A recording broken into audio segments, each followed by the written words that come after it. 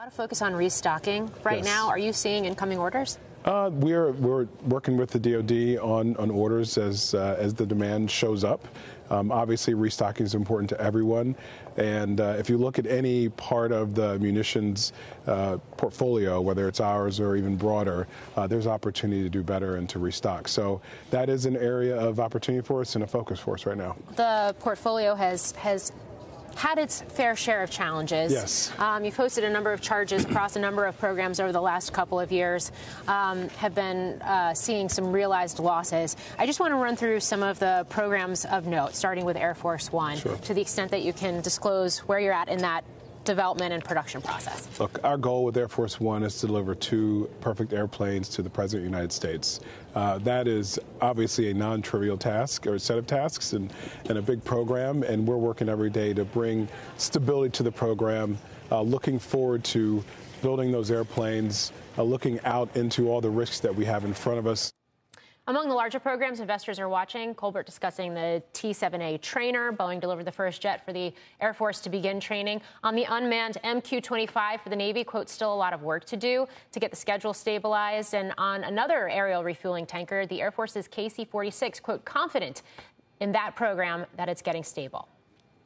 I mean, given the fact that there have been hiccups with KC-46 Yes. over the years and some issues, the next iteration of competition, Yes. are you still feeling confident Absolutely. about that? Absolutely. Lessons learned? You got to think every hiccup that we've had over the last several years, it comes with a set of lessons learned. And those lessons learned feed into our ability to drive stability and productivity and build on that platform going forward. So that's learning that we should not all waste.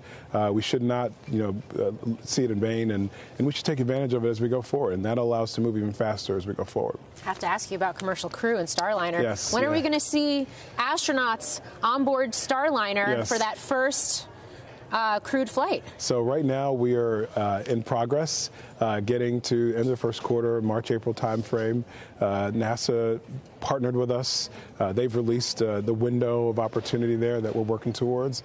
Everyone's very confident about the challenges that got us to moving that date out and resolving those challenges. We've been working with the astronauts. They're excited about flying as well. So we're going to get there, and it's going to be an exciting year for Commercial Crew of Starliner. Just this week, news that the U.S. Air Force had eliminated Boeing from its competition to develop the successor to the E-4B Night Watch, the Doomsday plane, next iteration to survive a nuclear war. Comment? So, look, not a lot of comments, but what I will say is that one of the things that is important to me and to our business right now is to be very disciplined about every next contract we propose and we win. And we went into that program with 60 years of experience in delivering commercial derivative aircraft. All of that experience and knowledge went into that proposal.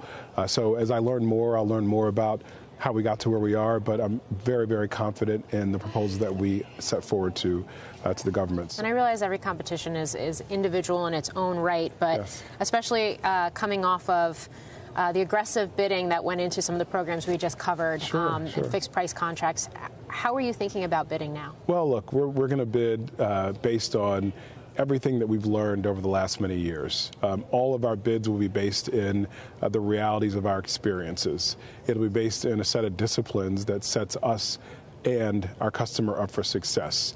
And that is the way forward for us. And we're really confident that we've set ourselves up for the right approach to bidding. And frankly, in several cases, our customers learned as well, and the process is adapted to be more agile so that we all don't get ourselves in similar situations going forward.